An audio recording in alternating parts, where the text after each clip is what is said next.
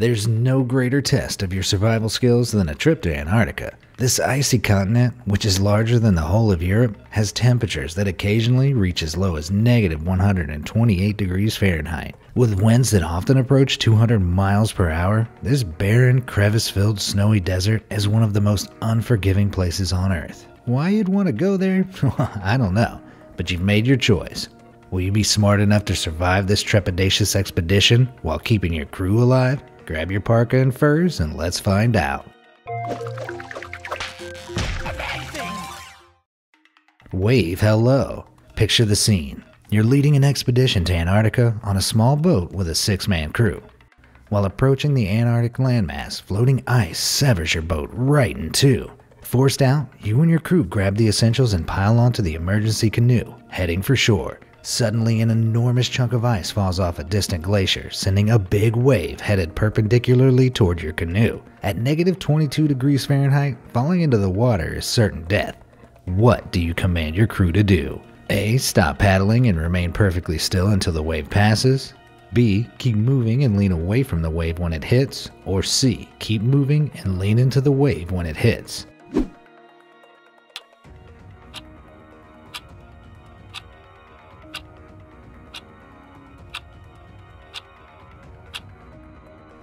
This is no time to stop moving. Momentum is everything in this situation, and stopping would leave you capsized. Leaning away from the wave would make you much more likely to be flipped over, even if you're moving, as the wave would roll you even further in that direction. So leaning into the wave retains some balance, giving you the best chance of avoiding being flipped and dipped.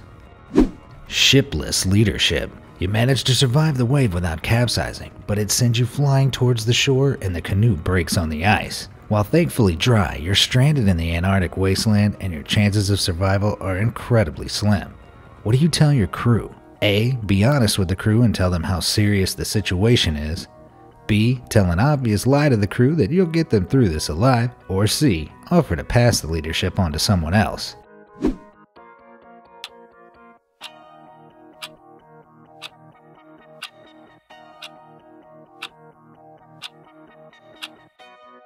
Morale is everything in Antarctica in a much more physical way than you might think. The lower you can keep your crew's stress hormones, the less urine their body will produce. This means their risk of dehydration is lower and they'll also lose less heat. Telling them they're basically doomed is going to stress them out, and passing leadership on will do the same. But if you lie to them, even if it's obvious, hearing reassuring words of hope from a strong leadership figure can seriously raise morale, and that positivity could be the difference between life and death. Cold sweats. With the crew's spirits raised, you set up a big tent and insulate it with a wall of snow. All this exertion leaves you sweaty, despite the severe cold. In the Antarctic, sweat can quickly freeze and induce frostbite, so how do you deal with it? A. Enter the tent with everyone and remove a layer of clothing. B. Light a small fire inside the tent. Or C. Stand outside and let the wind dry you.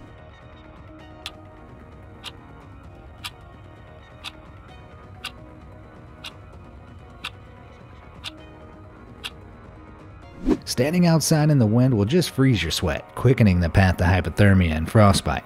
And lighting a fire in your tent will not only give you a hefty dose of carbon monoxide, but the temperature change in your tent will be drastic. This could dehydrate you, and a rapid temperature change risks damaging your body's cells and vascular system. Entering the tent together and removing your warmest layer will allow you to share body warmth to evaporate the sweat without endangering your bodies with a drastic temperature change. Careful coziness. Now that you're warmed up and dried off, it's time for some shut-eye. But because everyone's motionless while sleeping, the tent will get much colder. You're decked out in warm clothes, including a thick hooded coat and a balaclava. You have a sleeping bag, but to fend off hypothermia, what's the best way to use it? A. Zipped up over your head.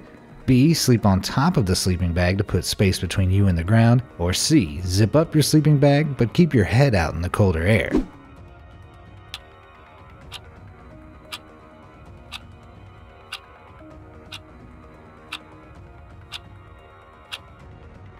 The comfort and additional warmth gained from sleeping on top of your sleeping bag is negligible, as sleeping bags work best for trapping warmth. Zipping up inside the bag might seem like the best option, but the moisture in your breath will condense in there while you sleep. This will either freeze or at least cool down and dampen the inside of your sleeping bag. Sleeping with your head out will trap the most overall body heat, and your balaclava and hood will retain at least some warmth for your head. Chilly choices. When the morning comes, 3 of your crewmen are complaining about the effects of extreme cold. There's only one extra jacket. It's up to you to decide who needs it the most. A, the man who's shivering uncontrollably. B, the man who seems to be drunk, stumbling around mumbling about the cold. Or C, the man with big blisters on one of his hands.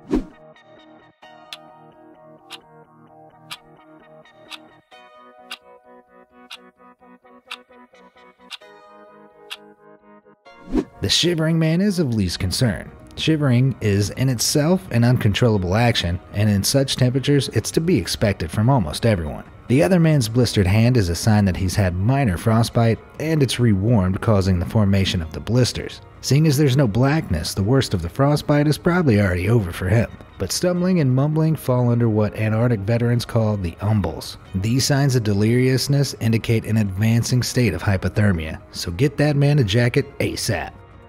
Chilled to the bone. As food is beginning to run low, you decide to scout out the surrounding area. While walking inland in the strangely bright whiteness of the snow, you find a 7-inch long fragment of bone. There's a small crack wide enough to fit a knife into along the center of the bone. You sense it may be useful in some way, but which of these choices would be most helpful? A. Split the bone down the crack into 2 knives for self-defense. B. Attach the bone to your hood and look through the crack, sporting it as stylish eyewear. Or C. Hollow the bone out and make some holes in it, turning it into a flute.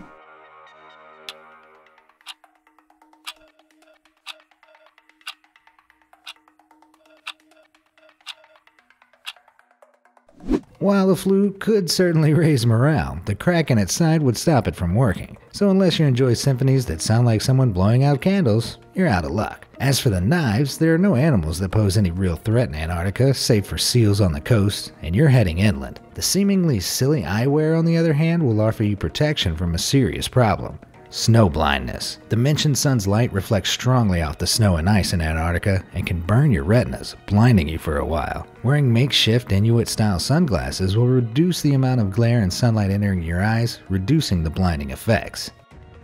Shack of salvation. You reach a huge frozen lake with water and fish visible 30 inches below the surface. Those fish could keep your camp fed if you could only get to them. On the side of the lake you find an old shack, empty save for a fishing rod, bait, and 3 items. Which of the items will be most useful for allowing you to catch some fish? A. A long metal pole with a handle and a spiral blade running up it. B. A rubber mallet. Or C. A lighter and a deodorant can.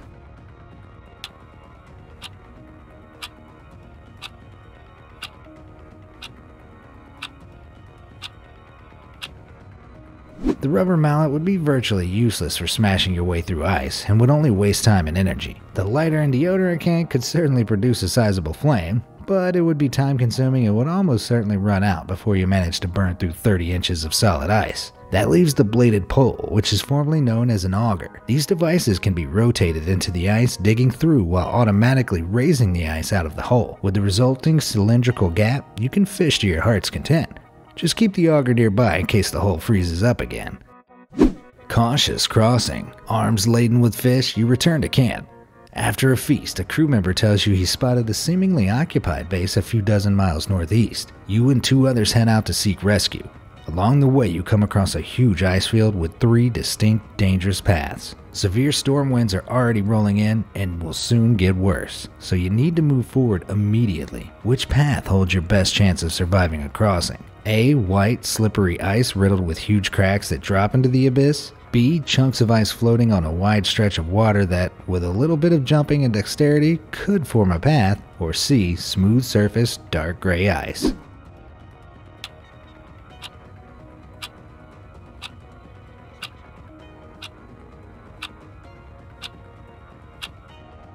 Dark gray or black ice usually means it has only recently frozen over or is at least partially comprised of dirty slush. That means even if it's solid, there's a high chance you'll fall through into deadly waters below. The chunks of ice may seem like a semi-viable path now, but with those storm winds blowing, the chunks could easily move, leaving you stranded in the middle of the water. As for the cracked ice, as long as you're careful and watch out for the other crevices hidden under the snow, it's your best bet of making it safely across. Going down. With merely 10 miles to the base, disaster strikes. You fall 20 feet down a concealed snow-covered crevice into a narrow ice cave with sheer slippery walls. Luckily, the snow-covered floor breaks your fall and you're not injured. But with temperatures quickly dropping into the 40s, what do? A. Send your crew members on the 6-hour round trip for ropes while you sit and wait. B. Try to jump up the sheer vertical walls attempting to grab the outreached hands of your crewmen. Or C. Tell your crew to go on while you venture further into the dark cave, risking falling down more unseen crevices.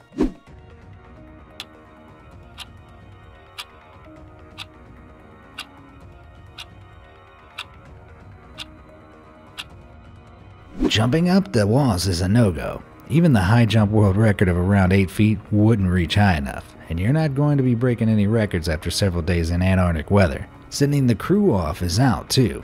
Sitting in an ice cave for 6 hours is a sure way to freeze to death, especially with plummeting temperatures. Venturing on is the only choice that offers any hope of a positive outcome, though it's still extremely risky.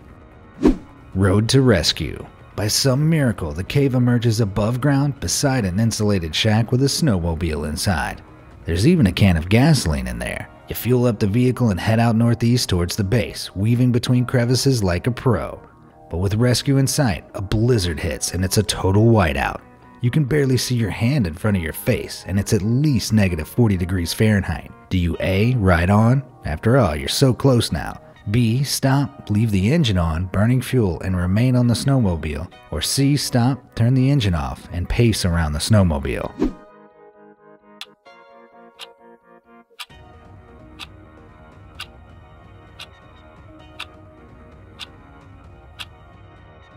Riding on is too risky. Falling down another crevice at high speed would swiftly end your journey and probably your life. While pacing around is a good idea to keep warm, the snowmobile could be out of action by the time the blizzard passes if you turn it off. Gasoline's freezing point varies, but in the narrow fuel lines of a vehicle, it's known to freeze even in temperatures as relatively warm as 5 degrees Fahrenheit. At negative 40 degrees Fahrenheit, it's simply too high of a risk. Leaving the engine on may seem wasteful, but better to have a little less fuel and get a little further, faster, than having no snowmobile at all. Plus, it'll keep you warm. When the blizzard finally passes, you finish the final stretch to the base. The inhabitants are hesitant to help you at first, but you trade your stylish bone sunglasses with them and they let you use their helicopter. You rescue your crew and eventually make your way back home to civilization. For your next adventure, you're thinking somewhere warm.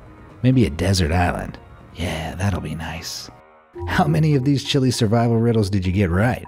Would you brave a real-life visit to the coldest desert on Earth? Let me know in the comments section below, and thanks for watching.